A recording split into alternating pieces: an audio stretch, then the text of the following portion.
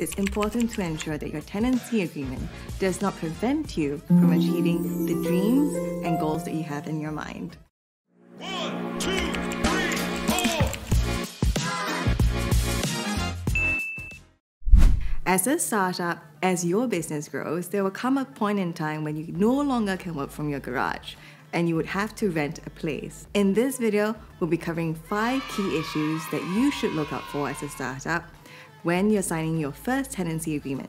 Hi, my name is Rachel. I'm a startup lawyer. And my name is Suang. I'm a disputes lawyer from Eugene Tourism.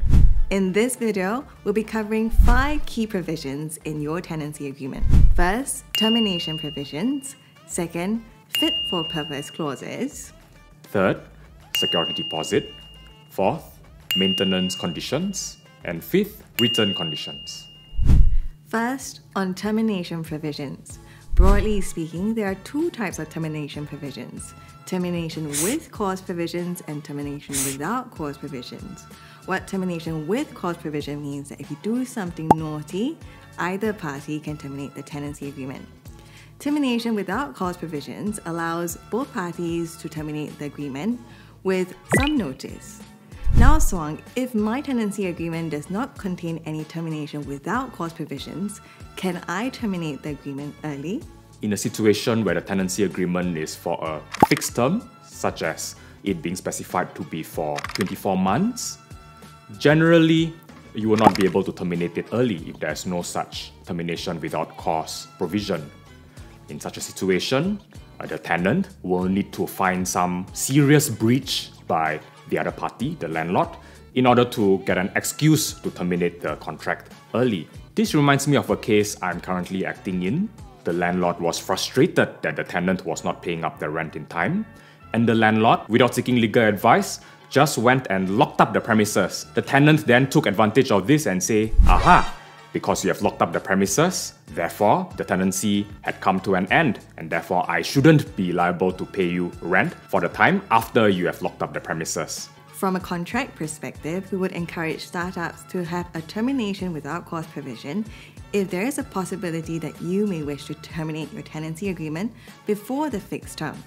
This allows you freedom to rent a bigger premise if your startup grows faster than expected, as well as to end the contract a bit earlier if things didn't work out so well. The second issue we'll cover in this video is fit for purpose provisions. Every founder has a different vision for their company. Some founders would like to enable their employees to bring their pets to work. Other founders would like to have renovations conducted, or perhaps a hybrid workplace environment. In this case, it's important to ensure that your tenancy agreement does not prevent you from achieving the dreams and goals that you have in your mind. So Suang, if my tenancy agreement has a no pets provision and I really want to bring my pet meow to the workplace, what can I do? Well, generally, even if you breach the contract, the courts are more indulgent to tenants, and so long as the tenants remedy their breach of the contract, the courts will likely not allow the landlord to terminate the contract. The third issue that's commonly negotiated in a tenancy agreement is the security deposit. The security deposit typically represents 3 to 6 months of the rent that you owe potentially to the landlord. Now, Suang, do you have any horror stories relating to security deposits? Well, in many of the cases I handle, at the end of the tenancy, the landlord will suddenly allege that there are so many defects in the entire premises that the landlord has to incur much expenses to remedy.